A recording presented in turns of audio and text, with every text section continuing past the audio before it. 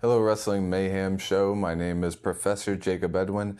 This week's assignment is to show that the best matches aren't always the longest matches. You can have a great, quick, and succinct match, and it'll show all parties' strengths and weaknesses and best qualities. Someone that is one of my favorites, absolute favorites to study, is William Regal. So we're going to go to January 20th, 2002, for Edge versus William Regal for the Intercontinental Championship.